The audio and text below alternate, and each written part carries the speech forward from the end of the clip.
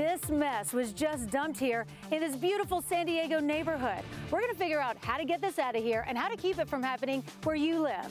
Rent across the county skyrocketing, some places worse than others. We'll tell you where it's going up the most. A new app to deter wrong-way drivers, how it works. Does filing an extension on your taxes increase your chances for an audit? We verify. The County of San Diego's Climate Action Plan and how it will affect climate change. And if you're heading to the beach with your family this summer, lifeguards have a cliff collapse warning you need to hear. CBS 8 News, live at 6, starts right now. Plans for this year's San Diego Fair are moving forward tonight thanks to a pause in a legal battle.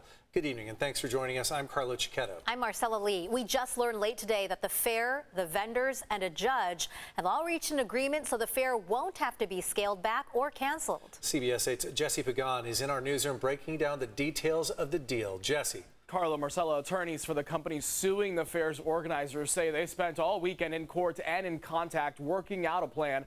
They've agreed to put the lawsuit on hold so you can go to the fair without a hitch. And new at 6, fair organizers say they are pleased with this deal. There will be a full carnival. That's the latest decision after a weekend of deliberation between the San Diego County Fair's organizers and Tally Amusements, the company suing them. The parties agreed that it didn't make a lot of sense to be battling in court while we're also trying to work together to put on a fair. Tally Amusements, a company that bid to be the operator of this year's rides, games, and more at the fair, claims the 22nd District Agricultural Association is corrupt and played favorites in picking the carnival operator, RCS. Earlier this month, a judge issued an injunction essentially canceling the district's contract with RCS.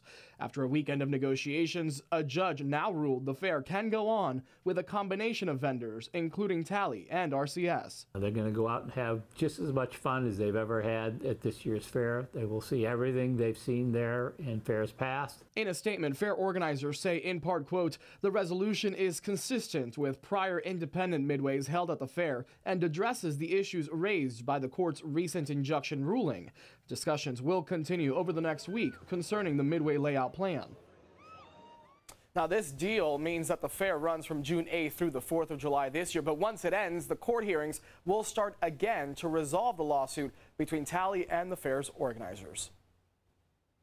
Thanks so much, Jesse.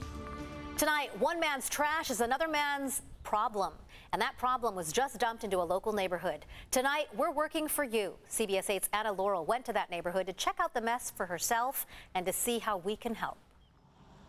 I'm out here in the beautiful Rancho Penasquitos neighborhood. It's gorgeous out here. Well, except for this. Neighbors say it was just dumped out here. And we found out today there are things you can do to get stuff like this out of your neighborhood and to keep it from happening in the first place. That's a lot of trash. Mike Meltzer moved to San Diego from New York. He wasn't happy when he saw this pile of brick pavers, concrete, and trash dumped just above his neighbors' backyards and right across from beautiful Hilltop Park. I thought it was kind of disgusting that somebody would think it's okay to do that in a neighborhood like this. These homes are all over $1 million. Oh, yeah. Well over $1 million. We're looking at the ocean right now. I mean. Yeah, great school right here, beautiful park, and then, you know, trash. If you see something like this, file a complaint on the city's Get It Done app. They should probably get somebody out here to clean that up, I don't know, today. Maybe 3 hours. Unfortunately, the app says it takes nearly 27 days to clean up illegal dumping. So I called City Council member Marnie Von Wilpert, who represents this area. Her staff is looking into it. I think that it will encourage people to come hang out here late at night and, you know, do what they're not supposed to be doing. I also spoke with a San Diego police officer. He says if you see someone dumping out anything on the side of the road, call 911. It's a misdemeanor and they can get fined.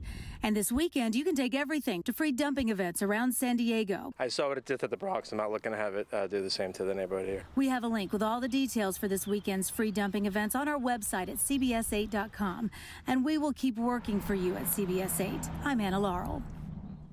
Thank you, Anna. And don't forget, here at CBS 8, we are working for you. If you have a story that you'd like us to look into, just email us at yourstories@cbs8.com.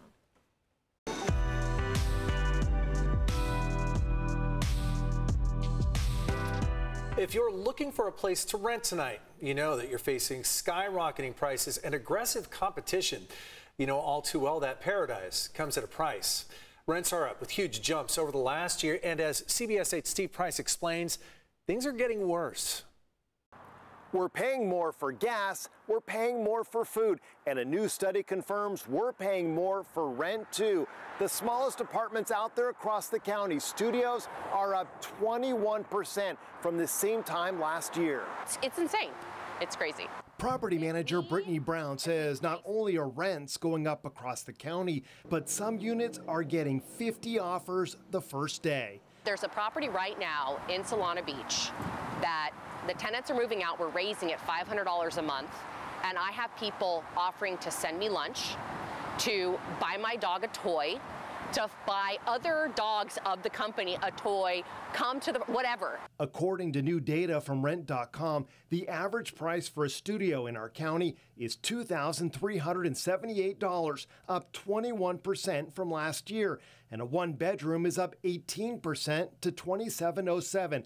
And that's the average. In Spring Valley, one-bedroom apartments jumped 65%, and that's not even the biggest jump. In Encinitas, three-bedroom apartments are up 82%. So what's behind the sudden spike? People realize that they can work from home, and so they are taking the opportunity to live where they've always wanted to live in San Diego. Brittany says people moving here from other cities want to live near the coast, driving up prices. They are going up at the beach. But then people currently living near the beach get priced out and they move east, pushing up demand there too. And before you know it, prices all over the county are up sharply. There just aren't places to rent that are cheap anymore in San Diego. So no matter where you go, you're going to pay a semi-premium unless you find an owner who's super generous. The other problem is that inflation is forcing a lot of homeowners associations and condos to raise their dues, which landlords traditionally pass on to tenants. And unfortunately for renters, it looks like things are going to get worse before they get better. I don't see an end in sight. People are always going to want to live here. Without question, paradise at a price. Steve Price, CBS 8. All right, Steve, thanks. And even though rent prices are through the roof overall, there's good news in the city of San Diego for people who qualify for affordable housing.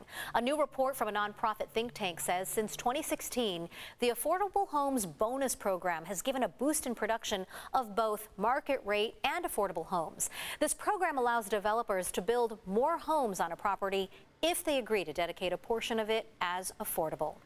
Tonight, we are learning about a new option soon opening in Oceanside for people who may have otherwise ended up in an emergency room or even in a jail cell. A ribbon-cutting ceremony was held for the North Coastal Live Well Center, also known as a crisis stabilization unit. It's designed to help people experiencing a mental health or substance abuse crisis, but don't need to be admitted to a hospital or jail. The goal is to give instant care to people when they need it. The facility officially opens next Monday. Less than 6 hours and counting until the deadline to file your taxes. You have until midnight to submit those 2021 returns or request an extension. There's no penalty for filing late if you're owed a refund. The IRS encourages you to file electronically and to use direct deposit. Now, if you want a faster refund, but some of you are wondering, use the e-file and use your bank account direct deposit if you want it back quicker. But if you're wondering if filing an extension increases your chances of an audit, well, we have an answer to that. We're going to verify in our next half hour.